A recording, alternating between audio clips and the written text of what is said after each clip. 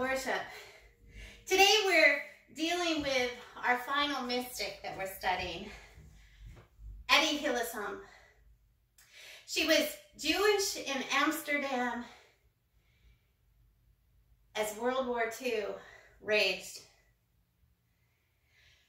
So today we're going to learn about her story, her death. We're going to learn about how even in the midst of being Jewish in Amsterdam, being taken to the camps, how she said we should all be willing to be a balm for all wounds. So I invite you to join us today. All are welcome. All are invited and all are wanted here.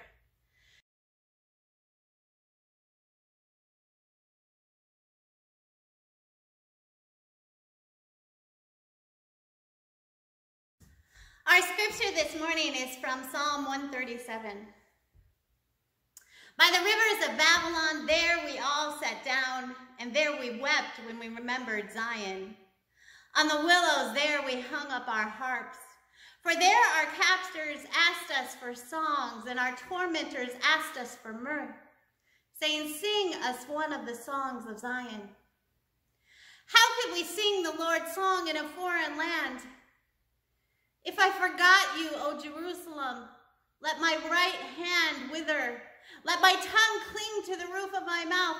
If I do not remember you, if I do not set Jerusalem above my highest joy. Remember me, O Lord, against the Edomites, the day of Jerusalem's fall, how they said, tear it down, down to all its foundations. O daughter Babylon, you devastator, happy shall they be who pay you back what you have done to us. Happy shall they be who take your little ones and dash them against the rock.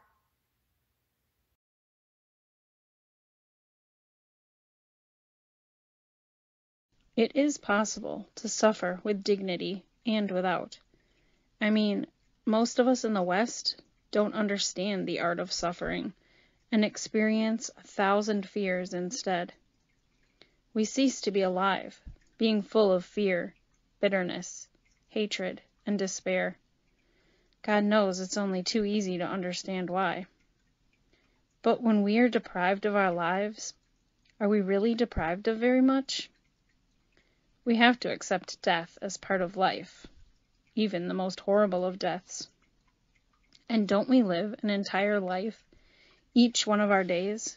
And does it really matter if we live a few days more or less? I am in Poland every day, on the battlefields, if that's what one can call them. I often see visions of poisonous green smoke.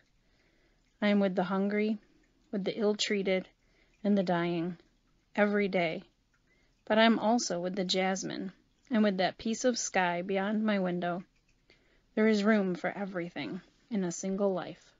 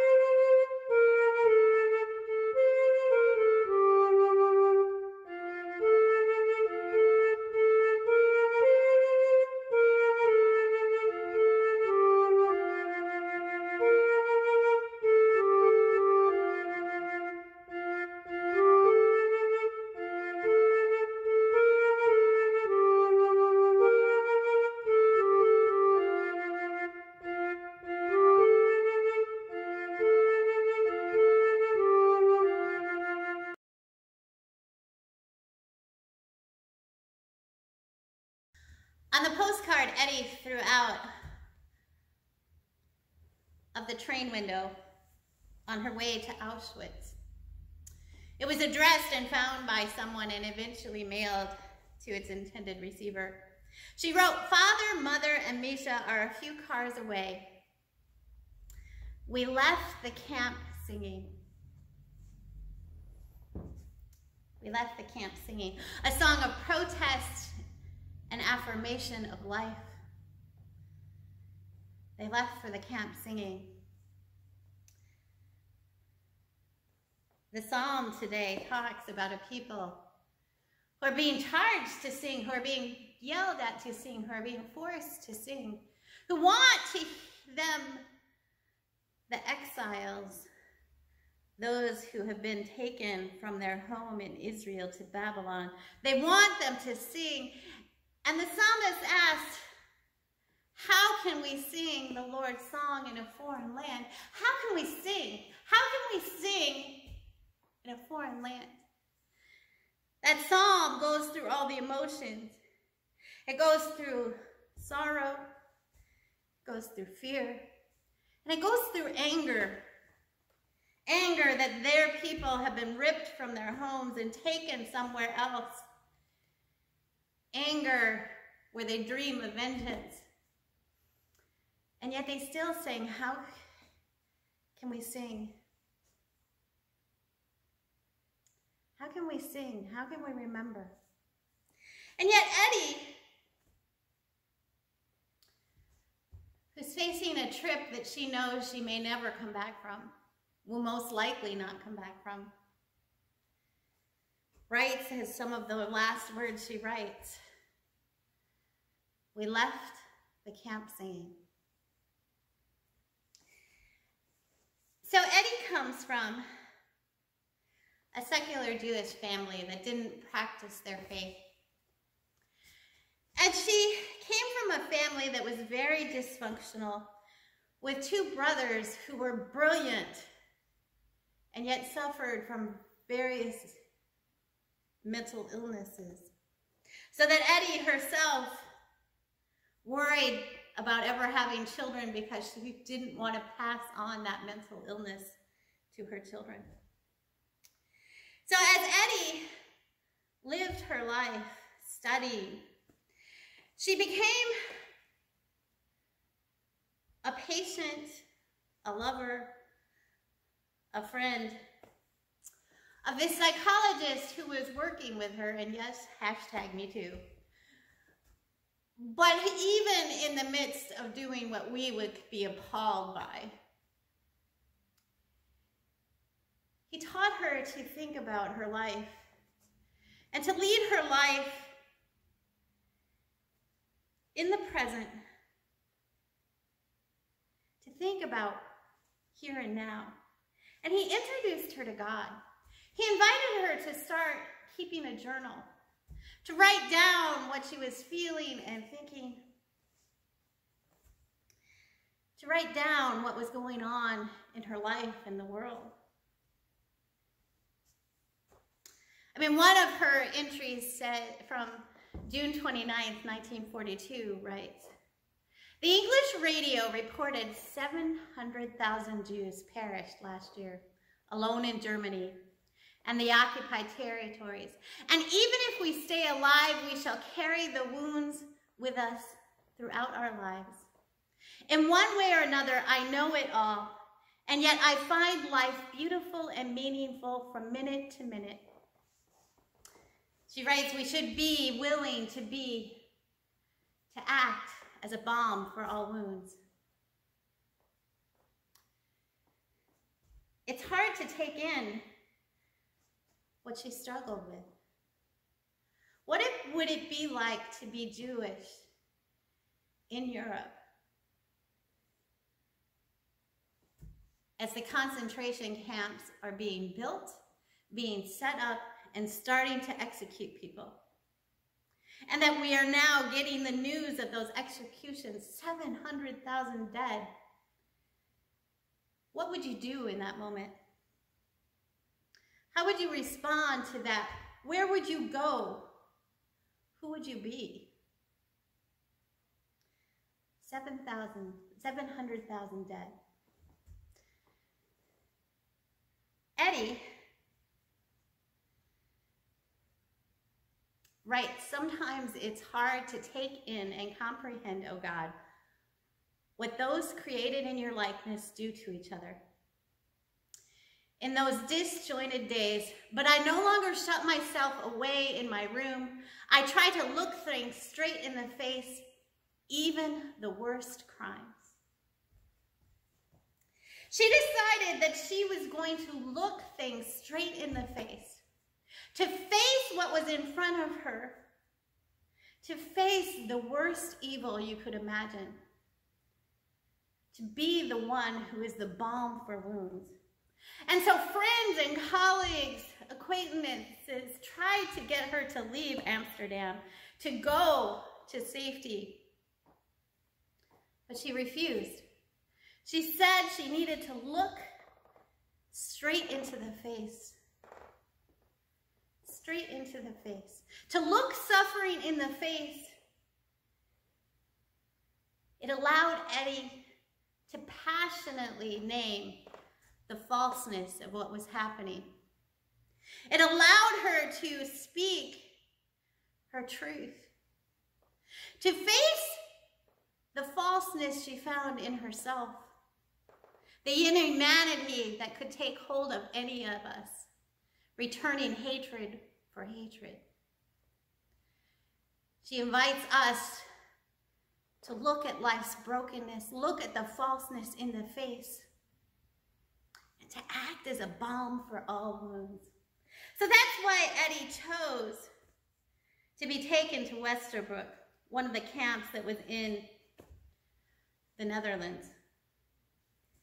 And there, what she did for herself, what she did for those around her, was she felt like it was her job to accompany them, to be with them in the moment that they were knowing to face death, that she would stand with them, face the evil of the world, and walk with the wounded, walk with those who were facing the worst that could come. Because Etty believed that you needed to stare it straight in the face, but you didn't need to get trapped in the falseness. And she believed that there was beauty also in the world. She writes, "This morning I cycled along the station quay, enjoying the broad sweep of the sky at the edge of a city and breathing in the fresh, unrationed air. And everywhere signs barring Jew from the path and the open country. But above one narrow pass still left to us stretches the sky intact. They cannot do anything to us. They really can't. They can harass us. They can rob us of our material goods, of our freedom of movement. But we ourselves forfeit our greatest asset by our misguided compliance, by our feelings of being persecuted, humiliated, oppressed, by our own hatred, by our own swagger, which holds our fear. We may, of course, be sad and depressed by what has been done to us. That is only human and understandable. However, our greatest injury is one we inflict upon ourselves. I find life beautiful and I feel free. The sky within me is as wide as the one stretching above my head. I believe in God and believe in man, and I say so without embarrassment. True peace will come only when every individual finds peace within himself, when we all vanquished and transformed our hatred for our fellow human beings of whatever race, even into love one day. Although perhaps that is asking too much, it is, however, the only solution. I am a happy person and I hold life dear indeed in the year of our Lord 1942, the umpteenth year of the war.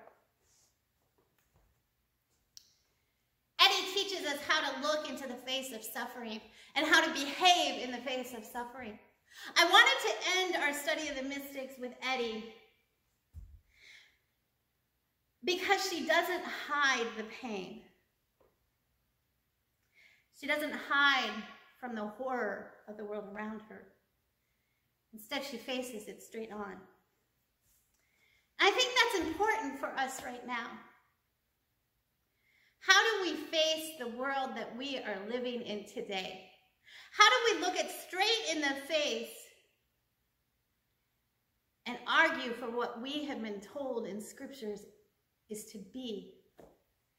How do we look the world around us in the face and fight for the kingdom that Jesus invited us to be in? How do we look the world in the face when we see around us so many people out of work, so many people struggling to feed their families, so many people in danger of losing their homes, so many people without? How do we look them in the face? What do we do? How do we look into the face of what our country has become? Every 80 seconds, a person dies from coronavirus here in the United States. Every 80 seconds. How do we look their families in the face? How do we stare into our country and see that suffering, that grieving, that hurt, and that loss? How do we look into their face? For every 80 seconds, a person dies of COVID-19 here in the United States.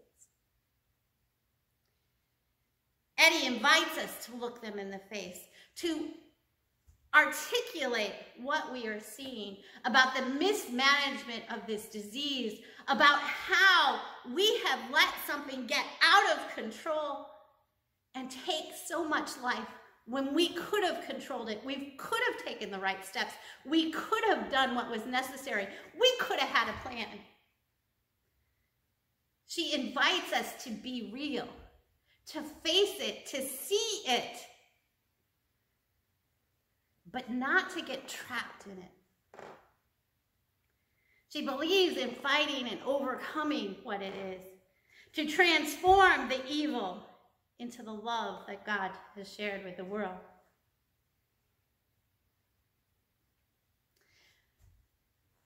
She reminds us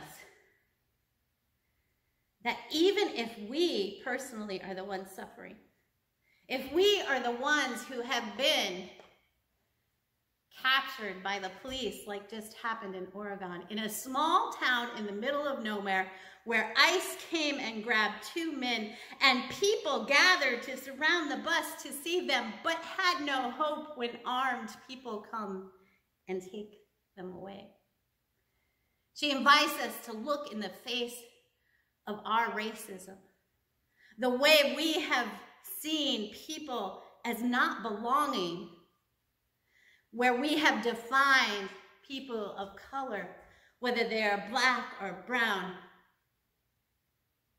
and have said that they are other, they're not us. Especially if those black or brown people happen to be gay. We want to ignore and push aside the killing of trans people in this country daily, constantly.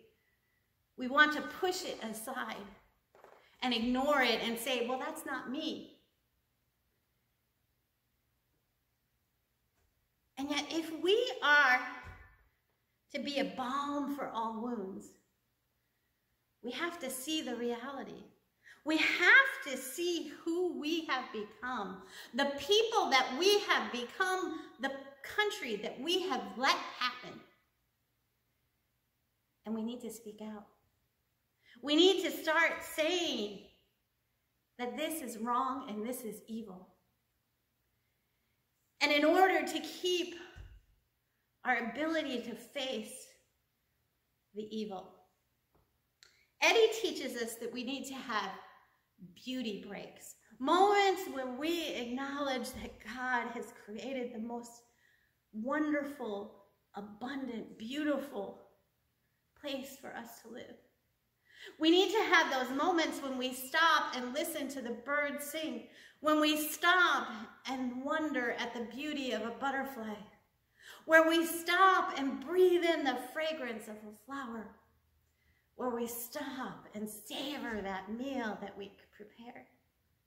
We need moments where we stop and refresh and renew ourselves in beauty, so that we can then Look again at the brokenness, the falseness, the evil, and face it. Amen.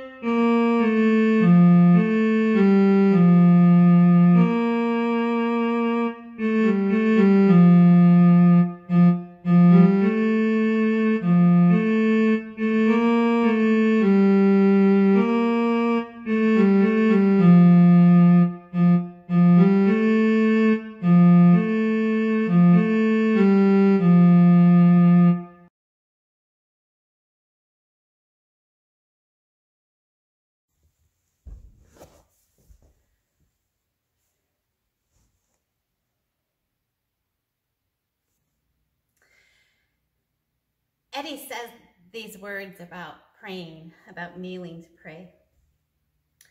Last night, shortly before going to bed, I suddenly went down on my knees in the middle of this large room, between the steel chairs and the matting, almost automatically.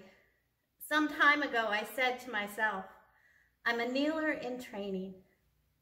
Sometimes in moments of deep gratitude, kneeling down becomes an overwhelming urge, head deeply bowed, hands before my face. If you are able, I invite you to kneel down.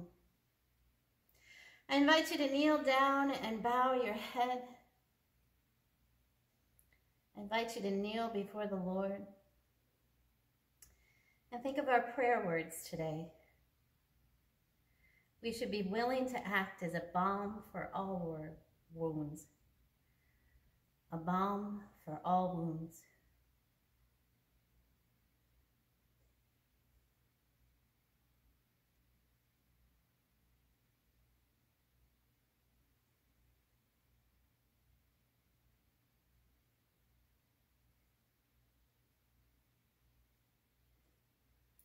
Holy One, as Etty said, we should be willing to act as a balm for all wounds.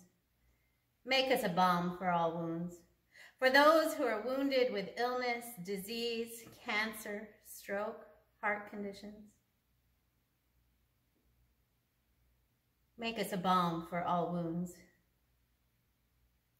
For the wounds caused by racism, the daily indignities, the systemic discrimination, the wounds too deep to touch.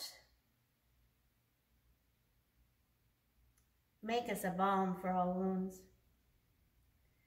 For the wounds we have from fear of the unknown, for our worries over what will happen to children and young adults as they head off to school in this time of uncertainty and fear.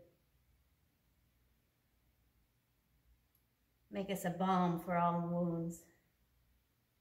For those wounds so deep inside us, from the hurt we received as children, for the abuse we may have suffered, for the bullying we have a hard time forgetting. Make us a balm for all wounds.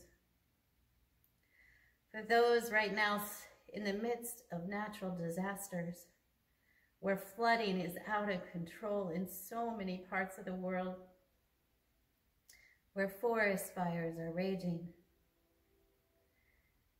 Make us a balm for all wounds. For the wounds that come when you lose your job, even though you know the economy is a mess, even though you know it's not your fault, that wound that comes when you lose your job. Make us a balm for all wounds. Make us a balm for all wounds, O Lord. Lead us this week to the people and places where we can be a balm for someone else's wounds. as we pray together the prayer that you taught us. Our Father, who art in heaven, hallowed be thy name. Thy kingdom come, thy will be done, on earth as it is in heaven. Give us this day our daily bread, and forgive us our debts as we forgive our debtors. And lead us not into temptation, but deliver us from evil. For thine is the kingdom, and the power, and the glory forever. Amen.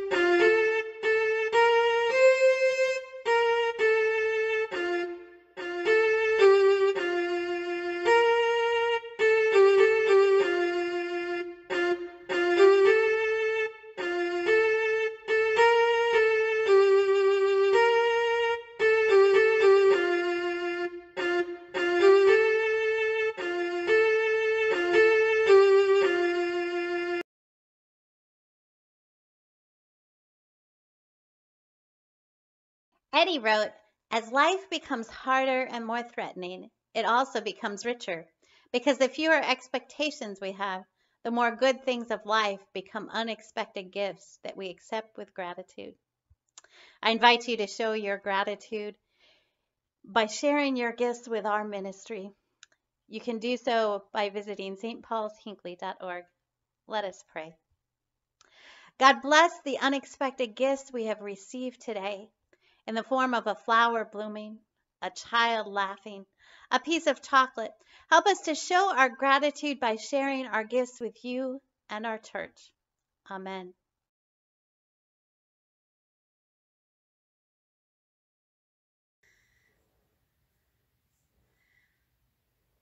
I close today with one of Etty's prayers.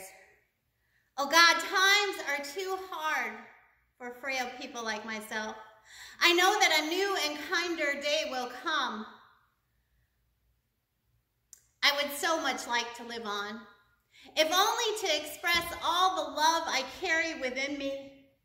And there's only one way of preparing the new age, by living it even now in our hearts. Somewhere in me, I feel so light, without the least bitterness, so full of strength and love. I would so much like to help prepare the new age. And if nobody told you today that I love you, remember, God loves you and always will. Jesus loves you and always will. I love you and always will. May you bind up all the wounds. May you find those moments of beauty and peace. May you step forward and step out when you know you must take a stand. Amen.